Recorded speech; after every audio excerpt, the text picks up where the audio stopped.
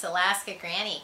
If you're paying any attention to the news at all, you're aware of the financial difficulties that Greece is facing at this time and the hardships of daily life that the Greek people are facing. They don't have enough food on their shelves for them to go to the store and buy something. The banks have been closed. If there is any cash available, it's very limited. And gas stations, they are rationing how much you can have until it's gone. The future is bleak because of their financial difficulties of their country.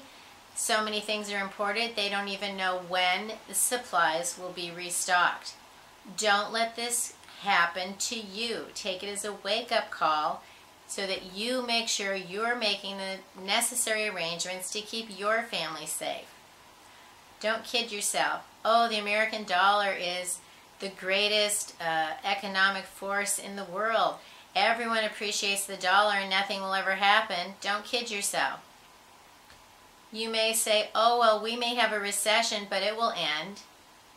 Are you thinking resiliency and economic power are just a part of our society and we're the greatest power in the world and so we're invincible? Don't kid yourself. The things that are happening there could be a sign of what could be coming to us next. Don't allow yourself to be fearful or ill-prepared. Take it as a wake-up call, what's happening in Greece, and prepare your family so that hardships don't come your way. Being prepared is an insurance policy into your standard of living.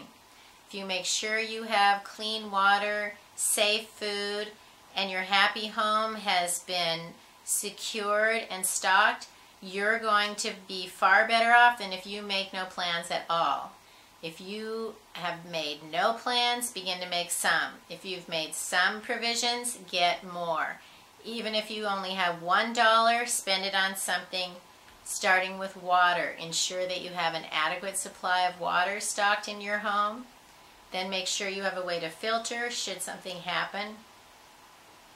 Maybe your water supply would become contaminated and then your town would go under a boil alert. Make sure you have a way to purify water.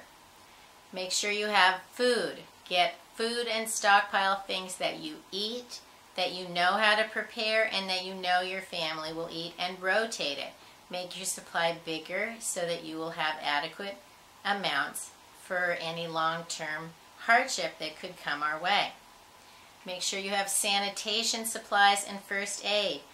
Do you have paper plates, plastic utensils, baby wipes, paper napkins, toilet paper? Do you have some sort of a portable toilet arrangement? If not, start working on it. If anyone in your family takes medicine or any kind of prescription, make sure you have an adequate supply and do what it takes to make sure you have extra set aside for at least a week so that if something happens, that no one will go without life-saving medication.